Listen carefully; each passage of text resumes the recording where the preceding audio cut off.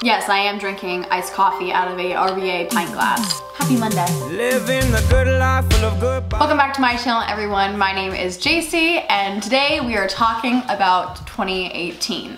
2017 wrecked me. It was probably one of the worst years of my life, which I am hearing it was quite everyone's worst year of their life. Everyone always talks about like new year, new me, but okay, please comment down below if you agree with me about this.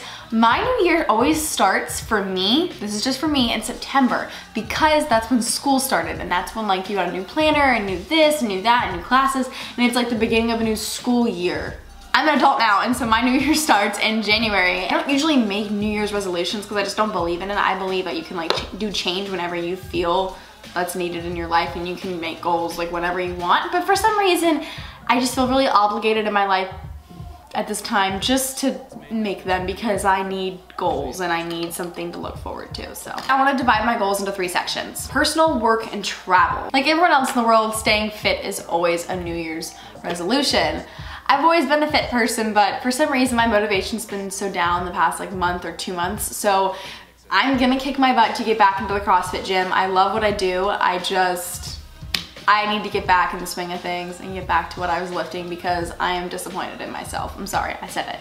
Moving on. Last year I came across a minimalistic documentary on Netflix. I think it's just called Minimalism, and it changed the way I thought about how much we have and how much we need, and items that, you know, we don't really need in our life, we say, or we always think we do, but the reality is like we just don't.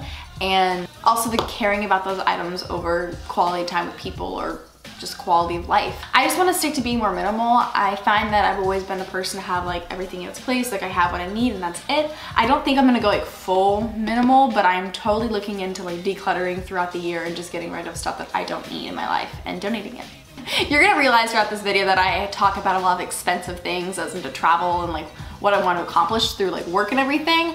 The issue is I'm not that good about saving my money. When I want something, I will work for it, spend all the money kind of at once, like I'll save up for it and I'll spend it all. I basically want to manage my money better to make sure that I'm not spending too much of it, saving it, and knowing what I actually need versus what I want. The next one to me is pretty funny. I want to learn how to skateboard or pennyboard or something along the lines of that because it's just a goal that I've always wanted to do since I was a little girl. I always wanted to be the cool girl on the skateboard, but I never got to that point in my life, and my brother knows how to do it, so I'm gonna plan on doing that. I just think I need to learn something active, and I think that's something new and like funny that I could do because I'm terrified and I have the worst balance in the world and I'm extremely clumsy. Okay, this makes no sense why I'd be learning something if I have no coordination whatsoever in that realm, but I'm gonna do it. I'm gonna learn how to have better balance. So moving on to my work goals, the first thing I wanna do is post more frequently. So 2 to 3 videos a week I think is my goal. I have plenty of time to do it now. I just need to have more motivation to get up and just do it and go out and edit. This is my passion, and so I think that should be enough motivation for me in the morning. Yep, this is what I'm doing 2 to 3 times a week, hopefully.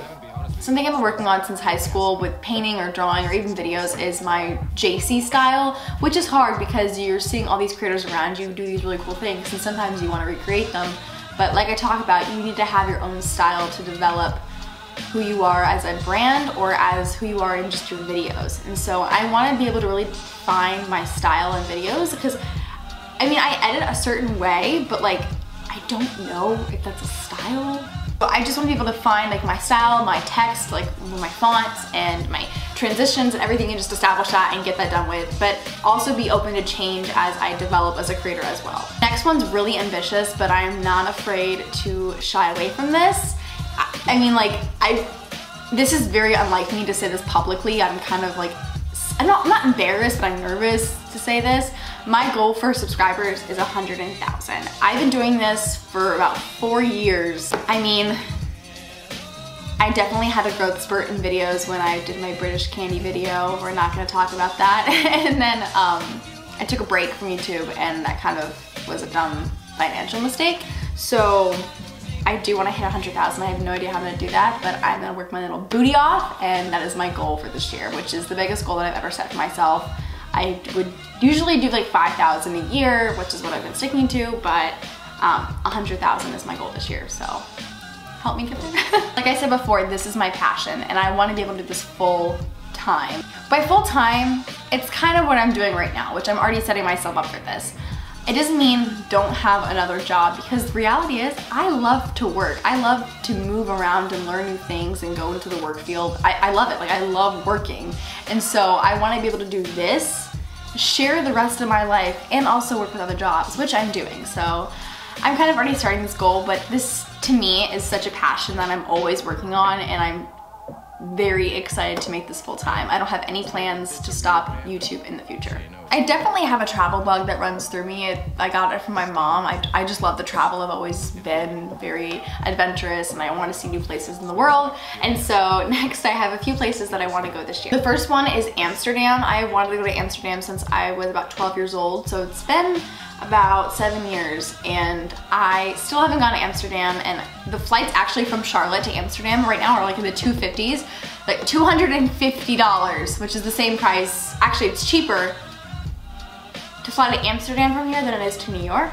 Next, I want to go to Canada. I want to go to Toronto, and I don't know, I just think Canada's really pretty, and I've been like looking into YouTubers who live in Canada, and seriously, if you live in Canada and you're a YouTuber, hit me up. I'm trying to go to Canada sometime in the summer because your girl is from the north and I'm not handling that cold winter, because no.